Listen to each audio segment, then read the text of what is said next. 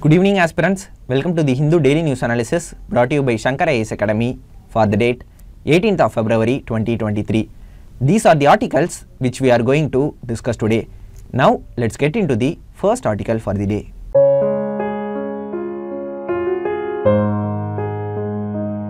Take a look at this news article. According to this news article, a 3-judge bench of the Supreme Court gave a judgment ordering the Lieutenant Governor of Delhi to notify the first meeting of the Municipal Corporation of Delhi to elect a mayor. In the judgment, the Supreme Court also mentioned that the nominated members of the Municipal Council cannot participate in the polls. This is about the news article given here. Here know that the Union government and the Delhi state government were previously locking arms for quite some time regarding this particular issue. Since the issue was going on for some time now, there was an editorial which was present in yesterday's newspaper which talked about this particular issue. I have displayed here the editorial. In this editorial, the author talks about the background of the issue and how it can be addressed. He then talks about the controversial National Capital Territory of Delhi Amendment Act 2021. And finally, he talks about the issues in urban local government. So, in our discussion today, we will discuss about all the points mentioned in the editorial in detail. The syllabus regarding this discussion is highlighted here. Interested aspirants can go through it. First, let's start with the background of the issue. See, on December 4th, 2022, the elections to the Delhi Municipal Corporation was held. The Aam Aadmi Party won 134 out of the 250 wards present there. The Bharatiya Janata Party won 104 wards. Even though the elections were held 3 months back, the Delhi Municipal Corporation still does not have a proper mayor. Normally, election of the mayor is carried out in the first meeting after a fresh election. 3 attempts, that is on January 6th and 24th and on February 6th were made to elect the mayor. But every time the election of the mayor was not held due to the fighting between councillors from the BJP and the Aam Aadmi Party. But why were they fighting? The issue was because of Lieutenant Governor of Delhi. He allowed the nominated members of the Delhi Municipal Council to vote in the mayor election. See, the Lieutenant Governor of Delhi is allowed to nominate 10 members to the Delhi Municipal Council. But the issue was whether these nominated members could be allowed to vote in the election for the mayor. This issue has led to ruckus in the corporation meeting. This is why the matter was brought to the Supreme Court. The Supreme Court ruled that the nominated members cannot participate in the polls. This is the overall background of the issue regarding Delhi Municipal Council. But how did the Supreme Court arrive at such a conclusion? See, the Supreme Court arrived at the conclusion based on Section 3B subclause 1 of the Delhi Municipal Corporation Act 1957 and Article 243 or Clause 2 subclause A of the Indian Constitution. First, let us take the Section 3B1 of the Delhi Municipal Corporation Act. It is the Section 3B1 which provides for the nomination of 10 members who have special knowledge or experience in municipal administration to help the Delhi Corporation. In the same section, it is clearly mentioned that such nominated persons shall not have the right to vote in the meetings of the corporation. Now, coming to Article 243 or Clause 2 subclause A. In this particular article of the Indian Constitution, it is mentioned that states through legislation can take steps to ensure that people with special knowledge on municipal administration are represented in the municipalities. But the article also states that such persons do not have the right to vote. These provisions clearly state that Lieutenant Governor allowing nominated members to vote is in violation of the Delhi Municipal Corporation Act 1957 and also the Constitution. This is why Supreme Court ruled that nominated members of the Delhi Municipal Corporation should not have the voting powers to elect the mayor. The author of the editorial states that the issue does not end here. Over the years, the Union government has been using the office of Lieutenant Governor to stifle the power of the democratically elected Delhi Legislature and the Council of Ministers. Here, he mentions about the National Capital Territory of Delhi Amendment Act 2021. The Union government stated that this amendment was brought to enforce Supreme Court judgment of the Government of National Capital Territory of Delhi versus Union of India. In this case, the Supreme Court ruled that the Delhi government was not under obligation to seek the concurrence of Lieutenant Governor on its administrative decisions. That is, the government can take decisions without receiving an OK signal from the Lieutenant Governor. The Supreme Court also ruled that when there is a difference of opinion between the democratically elected Delhi government and the Lieutenant Governor, the constitutional primacy of the representative government will prevail. The Union government stated that the National Capital Territory of Delhi Amendment Act 2021 was passed to implement this Supreme Court ruling. But in reality, it was quite the opposite. The 2021 amendment stated that government in the National Capital Territory of Delhi meant the Lieutenant Governor of Delhi. The amendment also provides discretionary powers to the Lieutenant Governor in matters where the Legislative Assembly of Delhi is empowered to make laws. Then it also states that before making any decisions, the Council of Ministers must seek the opinion of the Lieutenant Governor.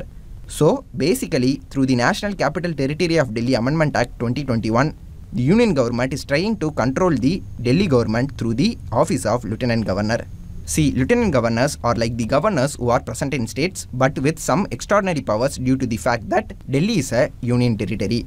But granting him extraordinary powers through this National Capital Territory of Delhi Amendment Act 2021 brings with it a majority of problems. This is all about the National Capital Territory of Delhi Amendment Act 2021. In addition to this, the Union government has also been taking steps to control the Delhi Municipal Corporation. In 2022, the Parliament amended the Delhi Municipal Corporation Act. This was done to merge the North, South and East Delhi Municipal Corporations into a single corporation. Here note that in the year 2011, the Delhi State Assembly amended the Delhi Municipal Corporation Act to trifurcate the single Delhi Corporation into 3 parts. So from this we can know that before 2011 there was a single Delhi Municipal Corporation, but in the year 2011 Delhi State Assembly amended this and trifurcated the single corporation into 3 units. After 11 years, last year the Union Parliament again amended the Delhi Municipal Corporation Act and merged the 3 units into a single unit. But here note that in the year 2011 only the Delhi State Assembly amended the Delhi Municipal Corporation Act to trifurcate the Delhi Corporation. But now it was the Union Parliament that amended the Delhi Municipal Corporation Act to unify the Delhi Corporation. The Union government used its power under Article 239AA of the Constitution to pass this law. So basically, the Union government has been taking steps to control the Delhi government and the Delhi Municipal Corporation. Here, note one important point. Union Parliament has powers to pass laws on any of the 3 lists which are present in the 7th schedule of the Indian Constitution with respect to the Union Territory administration in India. Using this particular power only, Union Parliament trifurcated the Delhi Municipal Corporation. This is all about the entire saga that is going on in Delhi. Finally, before concluding, we shall see the issues faced by the municipal governments in India in general. Municipal governments are created as a 3rd tier of government in the urban areas. But the functioning of the municipal governments is affected by various factors. Now let us see them one by one.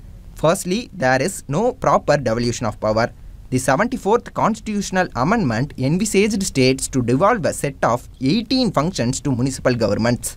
These 18 functions are mentioned in the 12th schedule of the Indian Constitution. But many of these functions are still exercised by the state governments through developmental agencies. For example, water supply for domestic, industrial and commercial purposes is one of the 18 functions mentioned in the 12th schedule. According to the 74th Constitutional Amendment Act, this particular function should be given to the municipal corporation present in the urban area. But in reality, it is not the case so. For example, in Chennai, this function is not carried out by the Chennai Corporation, but it is carried out by a separate organization called Chennai Metropolitan Water Supply and Sewerage Board. Like this, the state governments are taking away the majority of functions of the municipal governments which are guaranteed to them under the 12th schedule of the Indian Constitution. This is the first issue. Secondly, there is the issue of excessive control of the state government appointed commissioners. In most states, executive powers of the municipality are vested with the state government appointed commissioners. This makes the office of mayor a ceremonial one. Here note that the commissioners who look after the municipal administration are generally an IAS officer. This is about the second major issue. Now coming to the third one. The municipal governments have no financial autonomy. They have only very few revenue generating powers. Because of this, they are mostly dependent on grants from the state and the union governments. This particular problem hampers their autonomy to make independent decisions. Finally, schemes like Jawaharlal Nehru National Urban Renewal Mission and the Smart Cities Mission have given the Union government a larger role in driving urban development and governance. Because of this, the role of the municipal government in urban development and governance is further sidelined. These are all some factors affecting the functions of municipalities in general. With this, we have come to the end of this discussion. Through this discussion, we saw about the Supreme Court judgment regarding the mayor elections of Delhi. We also saw about the background of this issue. And finally, we also saw some points regarding the factors which are affecting the functionality of municipalities in India. With all these points in mind, now let's move on to the next article discussion. Now let us take this editorial for our next discussion. It draws a comparison between two budgets that were announced recently. One is the 2023-24 Union Budget and the other is the Rajasthan State Budget for the same financial year. Now you may think that this is not a good comparison. State is a smaller unit when compared to the Union, so the figures cannot be compared.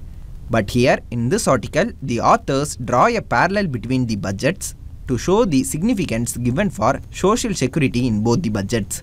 As you all know, social security spending plays a key role in the development process of any country. The authors express their concern over the cuts in budgetary allocation for many social security schemes in the Union Budget. So, through this discussion today, we will try to understand the important points discussed by the authors in the editorial. The syllabus relevant to this discussion is highlighted here. Interested aspirants can go through it. Now, we will see what are the aspects highlighted by the authors from the Union Budget. Firstly, the authors highlight the severe cuts in various social security and welfare schemes such as food security and MG-Narega. They are of the opinion that these cuts in the expenditure are undermining the lives of large number of poor people in India. For instance, look at this graph. It shows the trend in government allocation for MG-Narega from 2017 till today. Since 2022, the allocation for MG-Narega has been on the decline. This would affect the rural employment. This is the first major issue highlighted by the authors. Now, moving on to the second issue. The authors are concerned that the elderly and other social security pensioners are sidelined by the Union government. Now, why do the authors say so? See, there is a centrally sponsored scheme called as National Social Assistance Program. See, it is a social security and welfare program to provide support to aged persons, widows, disabled persons and bereaved families on death of their primary breadwinner. Apart from this, households which are below poverty line also receive funds through this social security scheme. The problem is that since 2007, social security pensions under this scheme have remained constant. The pension amount is a meager 200 rupees for the elderly and 300 rupees for widows and persons with disabilities. In addition to this, only those who appear in the below poverty line list of Census 2001 are given pensions. See, after the year 2001, we have conducted census in the year 2011, but this data is not used for selecting below poverty line households. So from this itself, we can say it is a very old and discredited data based on which National Social Assistance Program is being run. Further, this year the program saw a reduction of rupees 16 crores. So, according to the authors, this is undermining the concept of inclusive growth, as a wide variety of low-income earners are neglected by the Union government. This is where the authors try to draw a parallel with the Rajasthan state budget. The Rajasthan government, through its budget, had announced that a minimum income guarantee and pension law will be enacted in the state. And it also said that it would provide 125 days of work through the rural or urban employment scheme. Besides this, a minimum social security pension of rupees 1000 per month with an automatic increase of 15% per annum was also announced. A second parallel can also be taken on the lines of National Social Assistance Program that we were talking about earlier. See, as I mentioned, National Social Assistance Program is a centrally sponsored scheme. We know that centrally sponsored schemes are not entirely funded by the Union. The Union government makes some contribution and state governments are encouraged to match the remaining deficit amount. But now, the central government contribution remains pathetically low. Majority of the states are providing for several times the amount suggested through their budgetary allocation. For example, Rajasthan provides social security pensions to over 90 lakh people, with the National Social Assistance Program covering only the pension amount of only 10 lakh pensioners. See, from this data, we can see that Rajasthan, out of its budget expenditure, finances nearly 80 lakh people for their pensions. Central government only provides pension for nearly 10 lakh pensioners under its National Social Assistance Program. Besides this, as I already said, for calculating the estimated number of beneficiaries, the central government relies on the old data of 2001. Additionally, the criteria for providing disability pensions is also very stringent. Only those with a disability level of 80% or more are given pensions. This has excluded lakhs of disabled people within the pension scheme. On the other hand, in the year 2013, the Rajasthan government changed its eligibility criteria to expand the coverage of pensioners. It made economically vulnerable women above 55 and men above 58 eligible for old age pensions. It also permitted widows with adult children to receive a widow pension. Then, it also included anyone with more than 40% disability to receive a disability pension. If you can recall, central government only provided disability pension for those who have disability level of 80%. Here, the authors highlight one another important aspect, that is inflation and its indexing. What does indexation mean? See, indexation to inflation means adjusting wages or prices to keep pace with the rising cost of living. The cost of milk today is not the same as it was 10 years before. In India, we are seeing an average annual inflation rate of 6.95%. This means that Rs 200 in the year 2007 would have to become Rs 586.38 paise in 2023 if indexed. So, keeping the pension amount constant would not help anyone. These are the major points discussed by the authors in this editorial. Through giving a comparative analysis between the union government spending on social security programs and the state of Rajasthan spending in the same area, the article gives a wholesome idea of how two different governments differ in their approach towards social security spending. So, finally, as a way forward, the author says that other states and even the government of India should follow the example of Rajasthan and take the necessary steps along these lines. This would provide more credible entitlements and strengthen accountability. Then the union government must recognize the pension as a right for work done by the unorganized sector workers, because they are the ones contributing to the GDP and to the economy all their lives. This would ensure minimum condition for workers to live their retired lives with dignity. Also, the rights-based entitlements provide dignified living to people, which should be the objective of any democracy. Here, I want to add one more point. By incentivizing the industries, the government assumes that supply may spur up. But if people do not have proper income support, the demand for communities would not rise. Therefore, even if industries are encouraged through different schemes, they would not produce more because there is less demand. These aspects should also be considered by the central government when they are spending for social security schemes. So in this discussion today, we saw a comparative analysis on the social sector spending by two different governments.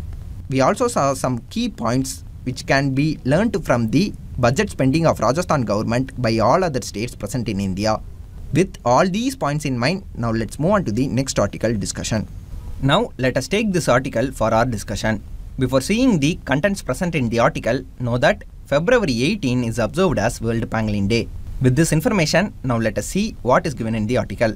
The article is based on a report by a non-profit organization regarding pangolin trade in India. It has reported that nearly 1,203 pangolins were found in illegal wildlife trade across India from the year 2018 to 2022. According to the report, up to 24 states and 1 union territories were involved in seizures relating to pangolins. Here note that Odisha reported the maximum number of incidents with 154 pangolins involved in 74 seizures. It is followed by Maharashtra. This is the overall crux of the news article given here. Let's take this opportunity to learn about pangolins. First of all, look at this image.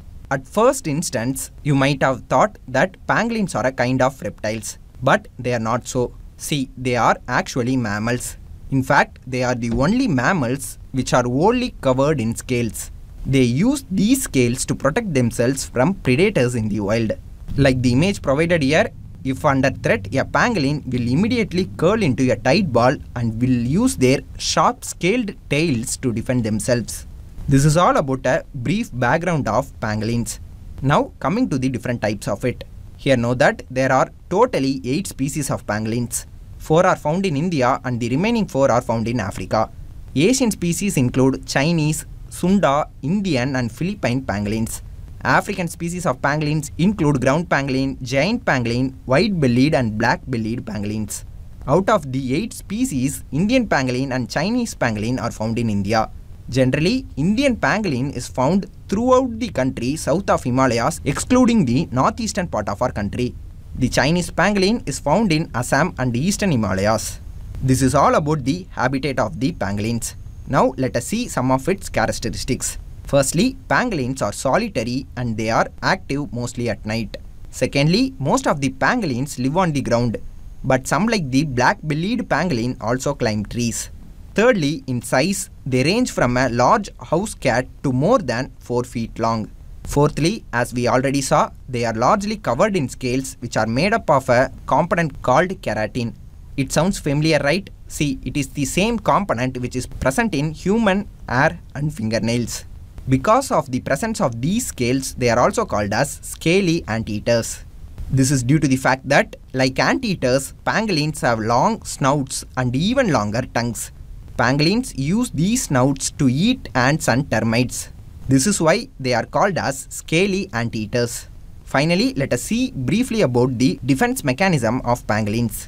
When threatened, they roll into a ball like an armadillo. Here note that they also release a skinky fluid from a gland at the base of their tail as a defense mechanism. This is how they try to protect them against the predators when they are in danger. Now, before concluding our discussion, let us see about the conservation status of pangolins. Know that pangolins are in wide demand across the trafficking markets all around the world. They are killed for their scales and meat. The scales are used in traditional Chinese medicine and the meat is a delicacy among some ultra-wealthy in the countries of China and Vietnam. This is exactly why these species are protected. Know that IUCN status of the pangolins range from vulnerable to critically endangered. Indian pangolin is listed as endangered and the Chinese pangolin is listed as critically endangered. Here I have a task for you. Read and take notes of IUCN status of other pangolin species which I have discussed already. Also know that both the species are protected under Schedule 1 of Wildlife Protection Act 1972. They are also present in Appendix 1 of CITES. This is all with respect to this discussion. Through this discussion, we came to know about a lot of features of pangolins. And finally, we also saw some facts relating to conservation status of them. With all these points in mind, now let's move on to the next article discussion. Now, let us take this article for our next discussion. The article reports that the Union Health Ministry has devised a strategic roadmap for achieving 0 cases of leprosy infection by the year 2030. This is because the country still accounts for over half of the world's new leprosy patients. So, to bring down the cases of leprosy in India, the National Strategic Plan and Roadmap for Leprosy is devised. This is the crux of the article given here. In this context, let's learn about leprosy in prelims perspective. Know that leprosy is caused by a slow-growing bacteria called Mycobacterium leprae. It is a chronic infectious disease. It is also known by the name Hansen's disease. It primarily affects the nerves of the extremities. Here, the term extremities refers to the parts of the human body furthest from the heart. For example, arms and legs. It also affects the skin, the inner lining of the nose and also the upper respiratory tract. So, if leprosy isn't treated, it can cause several disfigurement and significant disability to our body. The most interesting fact about Hansen's disease is that it is one of the oldest disease in recorded history. The first known written reference to Hansen's disease is from around 600 BC. This is all about the basics of leprosy. Now let us see the effects of leprosy on human body. Know that leprosy primarily affects the skin and nerves outside the brain and spinal cord. These nerves are called as peripheral nerves. It also affects the eyes and thin tissue lining which is inside the nose. So the main symptoms of leprosy include disfiguring of skin, lumps or bumps that don't go away after several weeks or even months. It can also result in nerve damage. Nerve damage can further lead to loss of feeling in the arms and legs and also cause muscle weakness. See, usually it takes about 3 to 5 years for symptoms to appear after coming into the infectious bacteria. In some cases, people don't really develop symptoms until 20 years. So, leprosy's long incubation period makes it very difficult for doctors to determine when and where a person with leprosy got infected. Here know that the time period between contact with the bacteria and the appearance of symptoms is called the incubation period. Now, let us move on to see about the treatments available against leprosy. See, leprosy is a curable disease. To cure leprosy, antibiotics are used. Typically, 2 or 3 antibiotics are used simultaneously at the same time. This is called as multi-drug therapy. Now, what is this reason for using multi-drugs simultaneously? See, this is because this strategy helps to prevent the development of antibiotic resistance by the bacteria. Like I already said, if left untreated, the nerve damage can result in paralysis and crippling of hands and feet. In some cases, it will result in the loss of toes and fingers. Apart from this, corneal ulcers or blindness can also occur if facial nerves are affected. So, it is better to diagnose and treat the disease early. With this, we have come to the end of this discussion. Through this discussion, we came to know about the causes of leprosy, the effects of it on our human body, and finally, we also saw about the term multi-drug treatment. With these learned points in mind, now let's move on to the next article discussion. Now, have a look at this news article taken from yesterday's newspaper. According to the article, the opposition members of parliament are asking for a joint parliamentary committee to investigate the Adani issue. The opposition party general secretary has said that setting up any committee other than the joint parliamentary committee would be an exercise in futility to investigate the Adani issue. The issue given in the article is not per se relevant for our examination. So, let us take this opportunity to discuss about the joint parliamentary committees. See, Joint Parliamentary Committee is a type of ad hoc committee set up by the Indian Parliament. Here the term ad hoc means it is not a permanent committee like the other committees present in the Parliament. It is purposefully notified for satisfying a single objective. Here note that Joint Parliamentary Committee can be formed in 2 ways. A Joint Parliamentary Committee can be formed when a motion is adopted by one house and it is supported or agreed by the second house. Other than this, a Joint Parliamentary Committee can also be formed when the presiding officer of the Houses of the Parliament write to each other. These are the 2 ways in which a Joint Parliamentary Committee can be formed. Now, coming to the composition of Joint Parliamentary Committee. See, the Joint Parliamentary Committee has members from both Lok Sabha and Rajya Sabha. The number of members of the Joint Parliamentary Committee is different each time it is constituted. The only thing that must be ensured is that the number of Lok Sabha members must be twice the number of Rajya Sabha members. For example, if a Joint Parliamentary Committee has 15 members in total, 10 must be from Lok Sabha and 5 must be from Rajya Sabha. This is all about the information regarding composition of members of Joint Parliamentary Committee. Now, let us see about the powers of this committee. Firstly, a Joint Parliamentary Committee can obtain evidence of experts, public bodies or individuals suo motu or on requests made by them.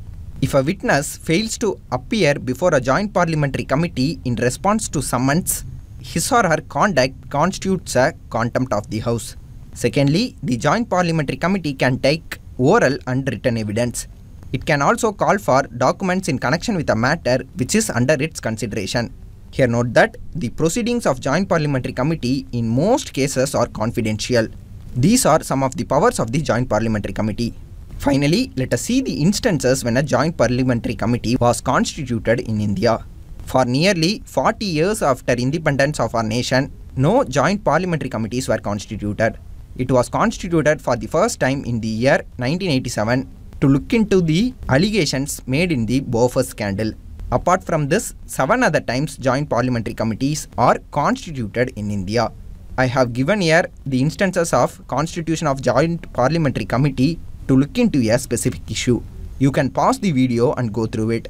See, UPSC can ask this particular information as a question itself. So kindly go through it. With this, we have come to the end of this discussion. Through this short discussion, we have seen about Joint Parliamentary Committee. As I already said, it is a type of ad hoc committee which is primarily constituted to look into a particular issue. After submitting its report, the committee gets deconstituted. This is all about this discussion. With these learned points in mind, now let's move on to the next article discussion. Take a look at this news article. This news article talks about the plan of state government of Tamil Nadu to include persons who are involved in the illegal dumping of untreated biomedical waste into the description of Gundas under the Gundas Act. Now suddenly it is in news because of the illegal dumping of biomedical waste inside the state of Tamil Nadu from the adjoining Kerala. See, following a petition filed in the year 2018, it has been found out that untreated hazardous and biomedical waste from the state of Kerala is dumped in the border districts of Tamil Nadu. So, while submitting the status report on the issue, the state government said that it has planned to expand the description of Gundas under the Tamil Nadu Gundas Act of 1982. So, what does this term Gunda mean? See, Gunda actually means a violent, aggressive person who is hired to intimidate or harm people. And Gundas Act is a type of preventive detention law that enables the authorities to imprison persons without having to provide for a court trial. The first Gundas Act in British India was enacted in the Presidency of Bengal in the year 1923. The law is used in several forms in several states for preventive detention of habitual offenders. Likewise, the version of Gundas Act in Tamil Nadu is known as Tamil Nadu Prevention of Dangerous Activities of Bootleggers, Drug Offenders, Gundas, Immoral Traffic Offenders, Forest Offenders, Sand Offenders, Slum Grabbers and Video Pirates Act 1982. Even a single offence under the Act enables the authorities to detain a person as a Gunda. Just now, we saw that the government of Tamil Nadu is planning to expand the description of Gunda, right? If that happens, then person who illegally dump untreated biomedical waste into the state of Tamil Nadu can also be detained as Gunda under this Preventive Detention Act. Here you might have a doubt, why should we detain them without even giving them an opportunity to approach their court to get a bail? See, it is to prevent them from indulging in dangerous activities that are detrimental to maintaining the peace and public order. See, the Gundas Act is an extraordinary legislation which gives unaccumulated power in the hands of the state to detain a person even without any trial. This type of detention is only called as preventive detention. Preventive detention means detention of a person without trial and conviction by a court.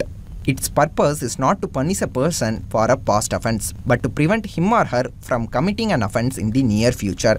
So, preventive detention is a precautionary measure and purely based on suspicion. On the other hand, there is another type of detention called punitive detention. Punitive detention is to punish a person for an offence committed by him or her after trial and conviction in a court. Here note that Article 22, Clause 1 and Clause 2 of our Indian Constitution grants protection to persons from arbitrary arrest by the state. Now, if you look at Clause 3 of the same article, it grants the state some exceptions from Clause 1 and 2.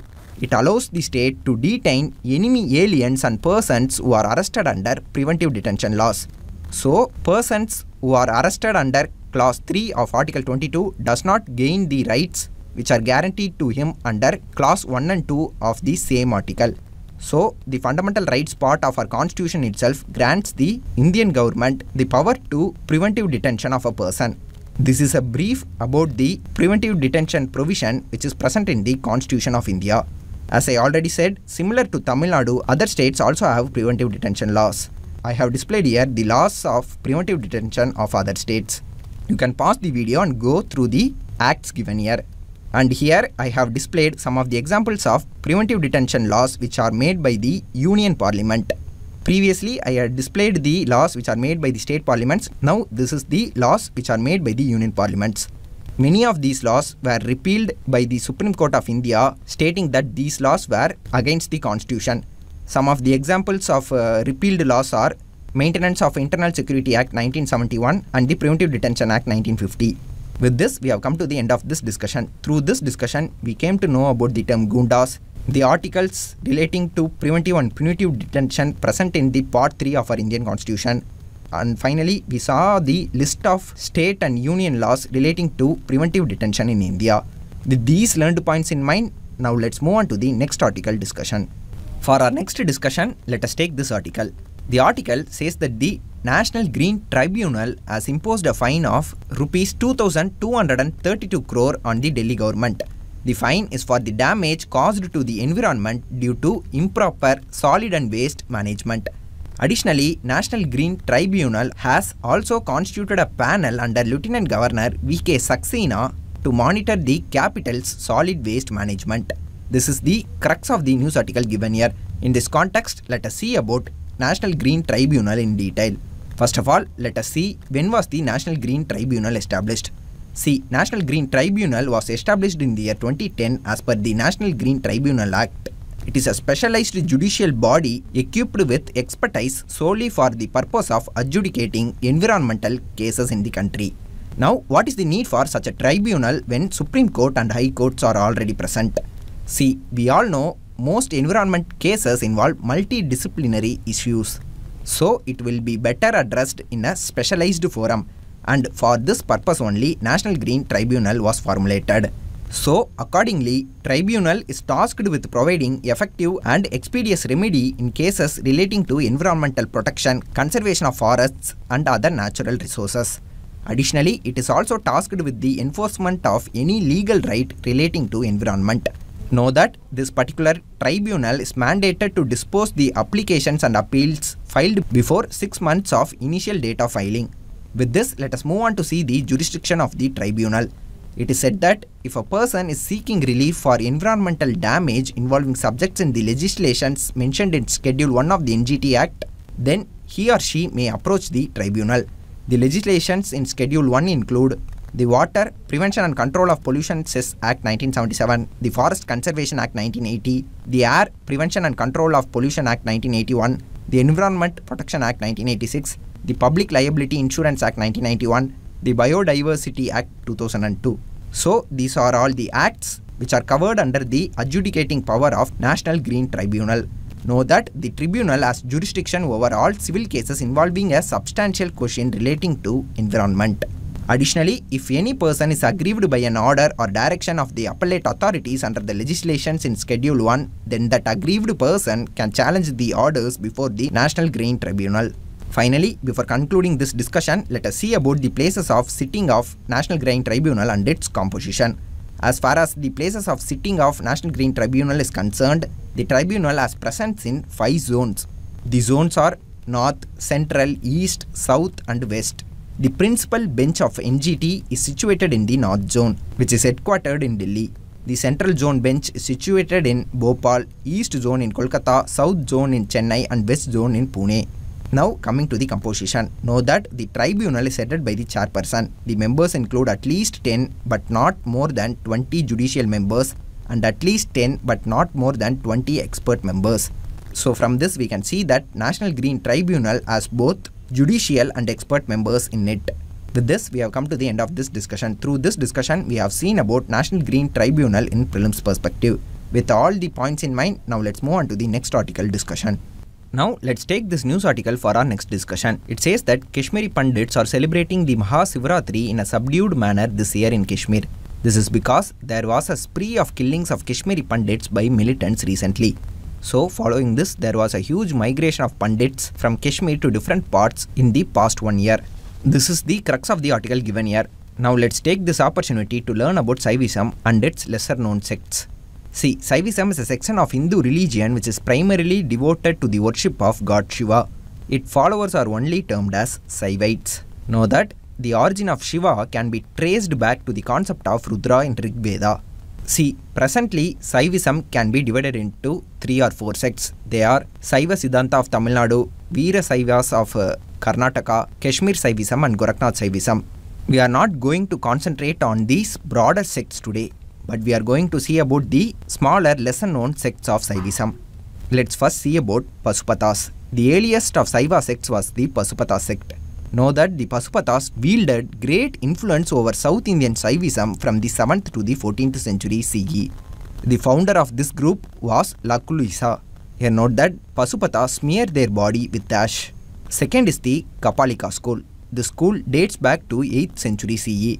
The followers of this school traditionally carried a skull-topped trident and an empty skull as a begging bowl. The followers of this particular Kapalika school carried with them 6 different marks all the time. The 6 marks are a necklace, an ornament other than necklace, an earring, a crest jewel, ash, and the sacred thread or Yajnopavita. They believe that the person whose body bears these marks is free from transmigration. So they always carry these 6 marks always with them. Today, the Kapalika tradition survives within its Shaivite offshoot of the Aghori order. Then finally comes the Kalamukha school. See, it was an important Saiva sect from the 10th to 13th century CE in the present-day Karnataka. As per some scholars, the Kalamukha school of Vaishnavism was an extreme sect. They indulged in practices like eating food in a skull and coating their bodies with ashes. The followers of this particular sect is known as Mahavratin.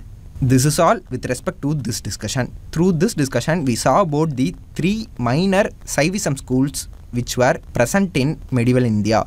See, the names of these schools can be given in the question and asked what are these schools related to. So, kindly make a note of the names which I have discussed.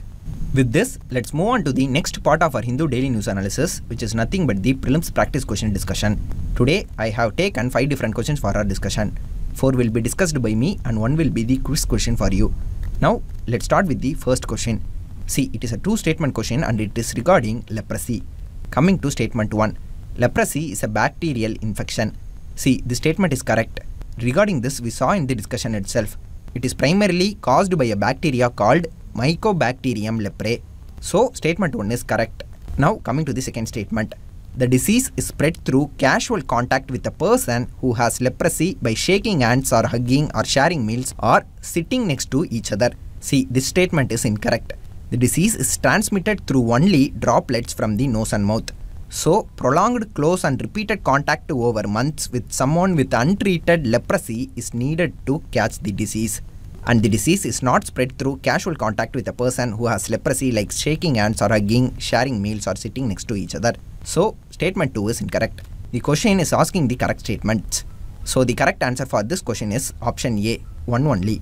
Now, moving to the second question. This question is relating to National Green Tribunals. 3 statements are given and we have to find out the correct statements. Now, coming to the first statement. The tribunal is not bound by procedure under the Code of Civil Procedure 1908. But it is vested with the powers of civil court under the Code of Civil Procedure 1908 for discharging its function. See, this statement is correct. Know that NGT is not bound by procedure under the Code of Civil Procedure, but it is vested with powers of civil court under the same procedure. Here also know that NGT is guided by principles of natural justice. So, statement 1 is correct. Now coming to the second statement. National Green Tribunals Act 2010 gives the tribunal power to regulate its own procedure. The statement is correct. The statement provided here is one another significance of NGT. This is as per section 19 of NGT Act 2010. So statement 2 is also correct. Now coming to the third statement.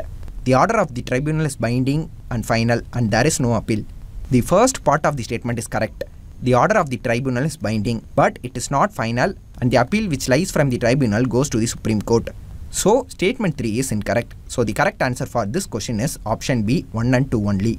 Now, moving on to the third question. See, this is a previous year question asked in the year 2021 prelims.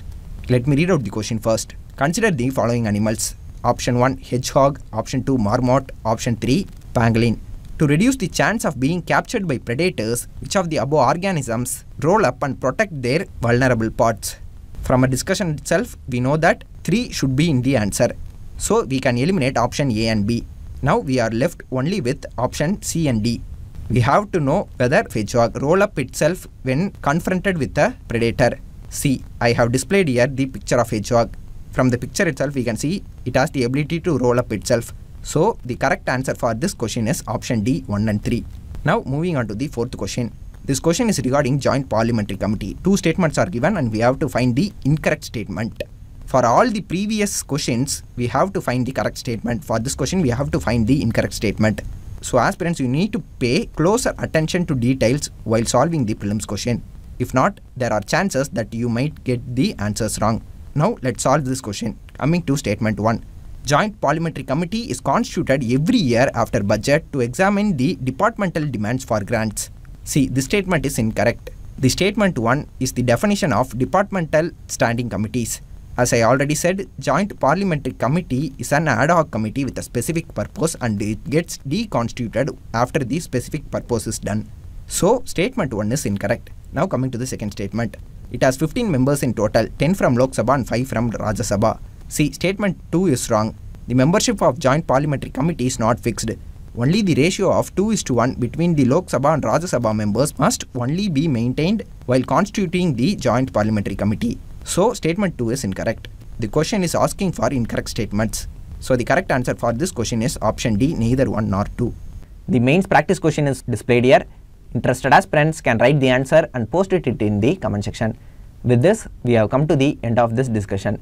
If you have liked our video, please hit the like button, do comment and share it with your friends. Thank you for listening.